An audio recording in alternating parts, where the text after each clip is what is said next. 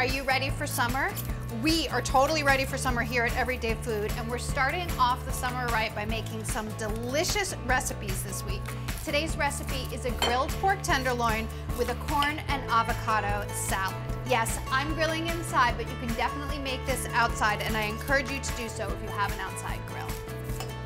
First, what I'm doing is I've already cooked 5 ears of corn, and I'm removing the kernels from the corn.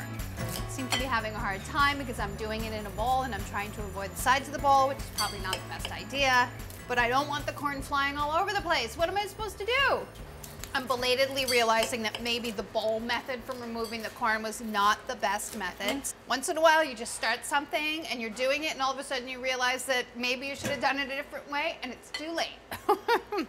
I'm living with the decision I made. Maybe if you used a paring knife, it would be a little easier. All right, that's enough with the corn. Now what you need to do is chop up a jalapeno. This is a really big jalapeno. You may not want the whole thing, and you might want to seed it. You can remove the seeds if desired, which I'm gonna do. I'm doing it for you. This is sort of a Mexican-ish dish, though I wouldn't say it's full-blown Mexican. And then mince it. This is not a very spicy jalapeno, so I am using the whole thing. You should definitely taste them to see how spicy they are, because there's a huge range of spiciness. Also a scallion, thinly sliced. Half cup of coarsely chopped cilantro. Just a little chop, nothing too dramatic. A little bit of stem in there, no problem, extra flavor. 1 lime.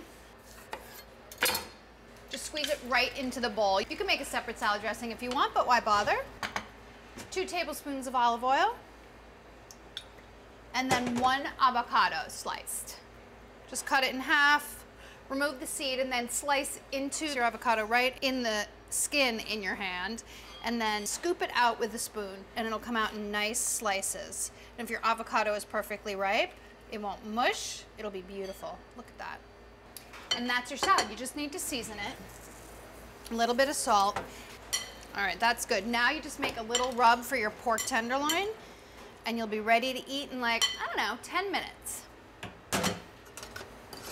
Start with 1 teaspoon of chili powder, 2 teaspoons of coarse salt, 1 teaspoon if you're using fine, don't over salt, ½ teaspoon of black pepper, and 2 tablespoons of olive oil.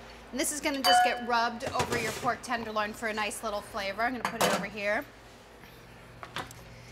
I have 2 pork tenderloins that I'm cutting into 1-inch pieces, and then they're gonna be pounded about a ½ inch thick. Oh, wow, these are huge. So big, usually they're so small. These are nuclear power plant porks. Just turn them on their side because you're gonna press them to flatten a little bit. Place a piece of plastic wrap on top. Press each piece to about a ½ inch thick, which is extremely easy. Immediately, they turn into little cutlets. No special tools required except plastic wrap. And then as you can see, ta-da! Perfectly nice little medallions. And then you wanna brush your rub over each side. You can also make these with pre-made cutlets. You don't have to make your own. Once both sides are brushed with the rub, you're ready to grill. I have my grill preheating on a medium-high. Because my grill is really nicely seasoned and there's oil on these, I feel like I can put them right on the grill. If your grill isn't seasoned well, make sure you brush it with a little bit of oil. And then let them sit here and cook until they easily lift off, and then turn them over and cook the other side. These need to cook for about 3 to 4 minutes per side for a medium in the center. Trust me, you do not want to overcook your pork. Otherwise it will be dry and tasteless and cardboardy and disgusting. Cardboardy is a word, by the way. So a little tiny bit pink in the center for pork is actually really perfect. I know it's not what we've been told our whole lives, but 138 in the center. So if you want to use the thermometer, it should be 138, and you will be completely safe and completely happy because it will be so delicious. I like to serve a little bit of lime squeezed over the top of my pork when I eat it, so I'm gonna cut up 1 more lime. This is a tiny lime. Alrighty. Yeah, baby. Nice and firm, that means it's done. That one's a little squishy, I'm leaving that one on. All right. Serve yourself. A little bit of salad. You could put this on a platter too if you want. That would be a really nice presentation, but I'm just gonna serve myself because I'm greedy. A little bit of lime and a few pork medallions.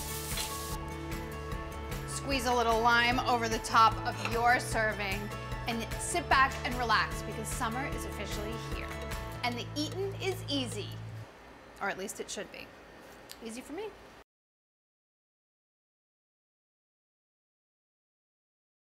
Hi guys, thanks for watching this video. Be sure to click here if you want to subscribe and click over here if you want to continue watching more great videos like this.